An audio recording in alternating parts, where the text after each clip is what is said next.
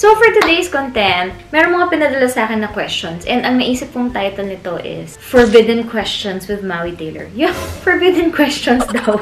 Ayan, Diyos ko, unang question pa lang, napakahirap na.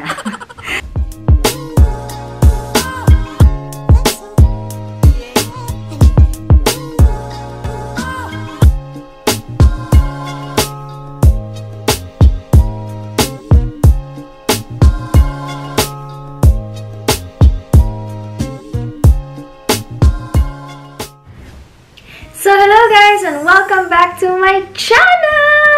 Ayan, so how's everyone doing? I hope you guys are all okay. Ako, nandito pa rin ako sa aming quarantine hotel. And alam niyo naman, ang bagong IATF rules ngayon ay kailangan 10 days ka mag-quarantine bago ka mag-shoot ng isang pelikula or isang teleserye. So, I think this is my 5th day. Yan, I have 5 more days to go. And today is Sunday. So, sabi ko, today, magko-content talaga ako. Welcome to my room! Yan, so, I am here in EDSA Shangri-La. And this is going to be my room for the next 7 days. Saklap, hindi ako pwede lumabas. Yes, for the next 7 days kasi dito yung quarantine hotel namin. And it's a protocol. It's the new protocol. Kung dati 5 days lang ang quarantine, ngayon 7 days na, just to make sure na wala talagang positive sa mga artists, sa mga staff, sa crew, sa directors. Just to make sure na walang positive sa COVID. So, I'll give you a room tour. So, here's a quick room tour. So, this is my workstation. And so, I have 2 books, I have Boggle to play alone, of course my phone, my laptop, my script, gadgets more. Here's my little table. There. So, ready na ako for lunch. Tingnan natin mamaya kung ano yung pinadala nila. Here's my side table. Of course, the bed. The big bed that I will be sleeping in alone. Sabagay, sanay naman ako mag-isa. And of course, I have my Bath & Body Works Cranberry Peach candle. I have to have candles. And then, syempre, I have my Usana Vitamin C and Hepasil for the liver. And I have my collagen. I have my Mosbu masks. Ayan, essence mask. And this is my maleta. So, stuffs I've put in here. Kind of settled na rin dito sa banyo. Yan. So, I have my stuffs there. There. Yan.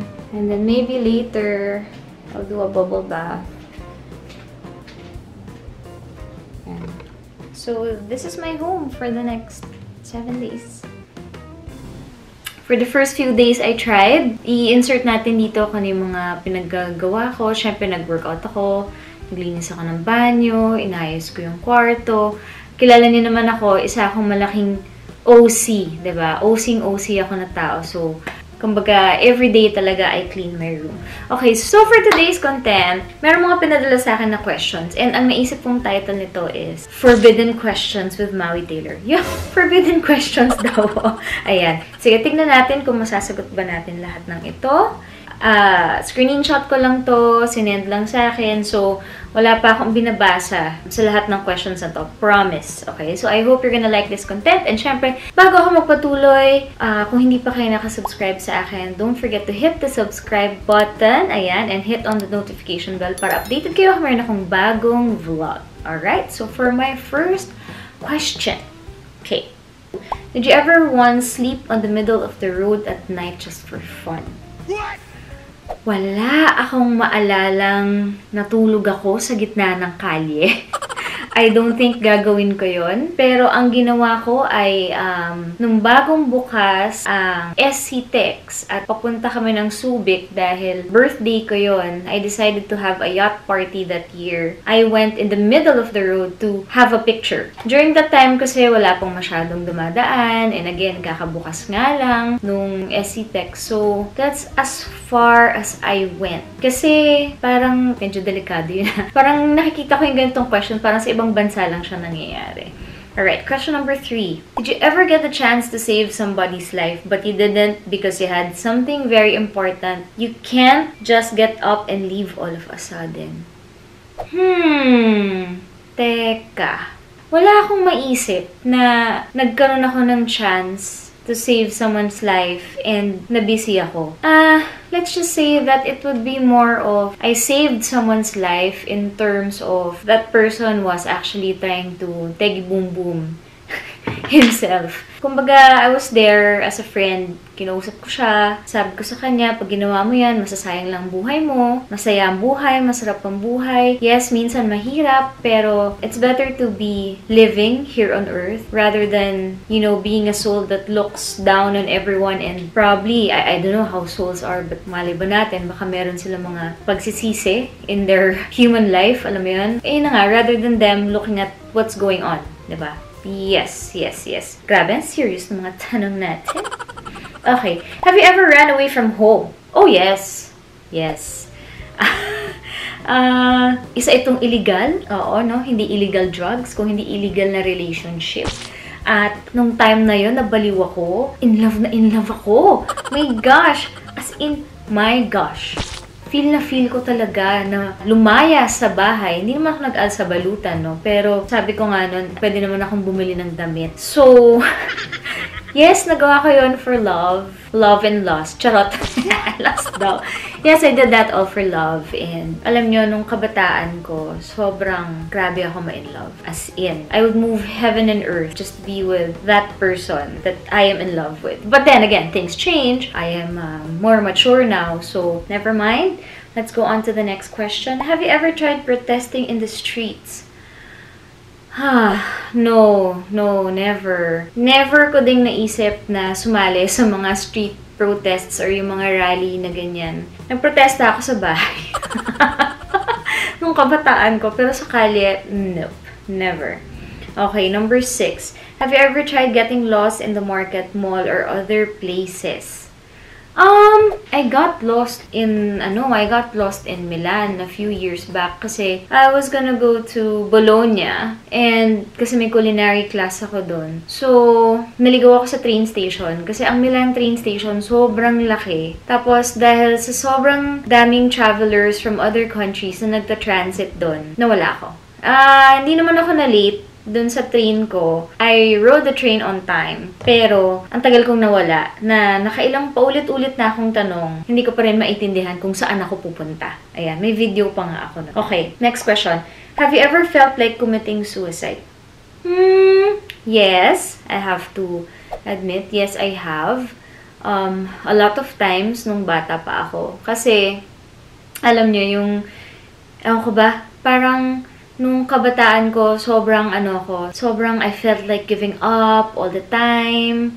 Little things would wear me out. Lalo na nung time na na-launch ako, pag may nakita akong hindi magandang news about me, and alam ko naman na hindi totoo, I really feel down, I really feel bad. Kasi parang feeling ko, people are putting a stain on my reputation, which they don't really know who I am. Alam niyo yan. Kumbaga, di naman nila ako kilala for them to be saying these things, diba? So, that really put a big weight on my shoulders. But then again, kagaya nga ng sinabi ko kanina, it's nice to live, it's nice to witness another day, to live, to breathe. And I actually regret that day na naisip ko yun, na parang I just wanted to give up.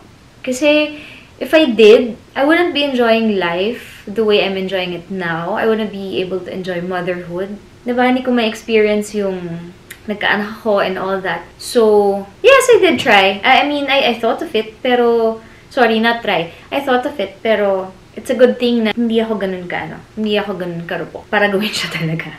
Okay. Did you ever have friends that were actually not true? Only befriending you because you have something they wanted out of you, like money and or your intelligence. Then once what they got, what they wanted, they ditched you. Nagkaroon na ako ng ganyang friends. Yung mga tipong nakikiride lang sa'yo kasi dami kang pera, nalilibre ka. Feeling ko naman lahat naman ata dadaan sa ganyan. As for ditching, may ibang nang ditch.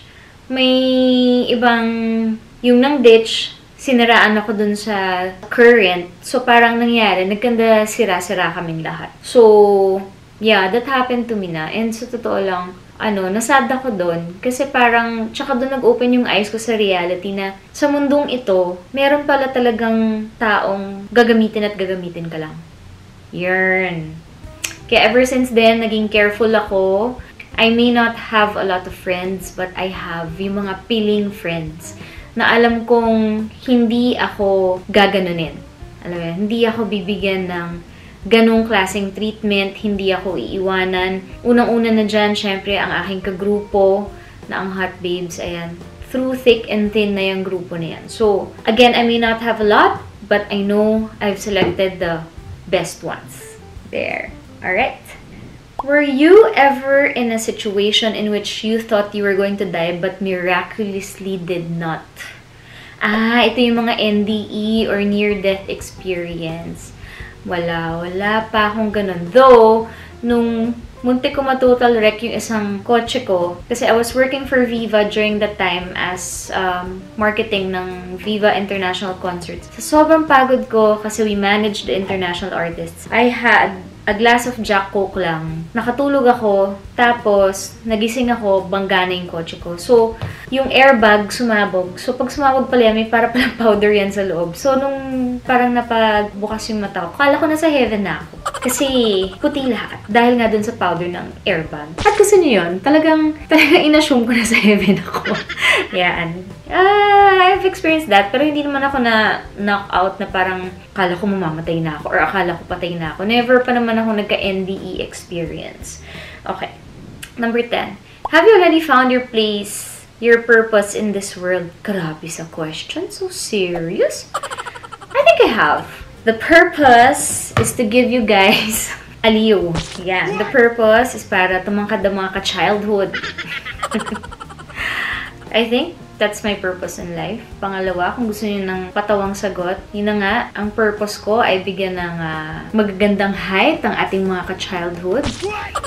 So, sa mga gusto pa maging ka-childhood, pwede pa kayong humabol dahil kayang-kaya pa natin, kayong pahabulin. Okay, next, number 11. If papipiliin ka, gwapo pero bobo or pangit pero matalino? Gaano ka pangit at gaano ka gwapo? Kasi pwedeng pangit sa paningin ng iba, pero gwapo siya sa paningin ko. Pwedeng gwapo sa paningin ng iba, pero sa akin hindi.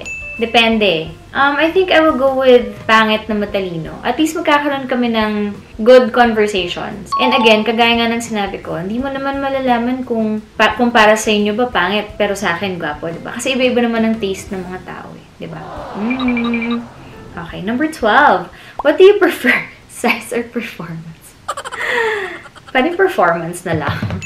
Kasi kung may size ka nga, di mo naman alam gamitin. So, paano na? Paano na? Diba? Paano na? Dami akong kilalang ganyan. Gusto nila yung size, pero pag pagdating ng performance, wa daw talaga performance. Ayan. Okay. Kung hindi ka artista ngayon, anong profession mo? Kung hindi ako artista ngayon, definitely, pinagpatuloy ko yung maging isang child psychologist. Kasi yun talaga yung course na gusto kong kunin. It's just that na naging busy na ako sa aking career dahil na-launch ako. And yeah, I really wanted to become a psychologist to be able to understand and read what's in a child's mind. Okay. Number 13. Anong advice mo sa 18-year-old na Maui-Taylor? 18-year-old na Maui-Taylor. Okay. Basing it on all of my answers, all my experiences in life, unang-una, ang sasabihin ko sa kanya ay, wag mo nang iisipin, magpakamatay. Wag mo nang susubukan ng mga hindi dapat subukan. Mahalin mo ang parents mo. I mean, I love my parents, I always listen to my parents, but there would be time na talaga mag-aaway kami. So, just listen, because like ako, I wouldn't be where I am if it weren't for my mom and for my dad na nakatutok sa akin. So, I would always say that. So, yan ang isang sasabihin ko sa 18-year-old na Maui-Taylor. Pang-apat, please lang, huwag ka na matutong mag-yossi. Nag-yossi kasi ako before, nag-quit lang ako. So, yan. Be close to God. Have a relationship with God.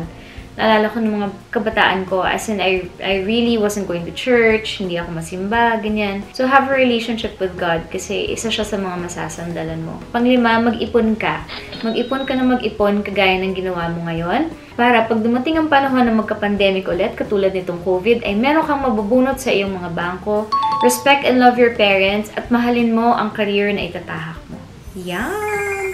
Princess, ang seryoso ng mga questions mo, So, ayan, maraming salamat sa inyong lahat. Sana nag-enjoy kayo sa vlog na to. Guys, kung meron kayong vlog suggestions, open naman po ako sa mga isa-suggest ninyo. Wag lang po yung no bra challenge, kasi baka mabantay sa YouTube. Wag naman ganon, diba? At saka, alam nyo na, iba na ang sitwasyon ngayon. So, ayan. So, guys, thank you so much for watching this vlog. Once again, kung hindi pa kayo nakasubscribe sa aking channel, don't forget to hit the subscribe button and hit on the notification bell para ma-inform kayo kapag may bago akong vlog upload. So, maraming salamat mga ka-childhood. Stay home, stay safe, and God bless you. Mwah! Mwah! Mwah! Mwah! Mwah! Mwah! Mwah!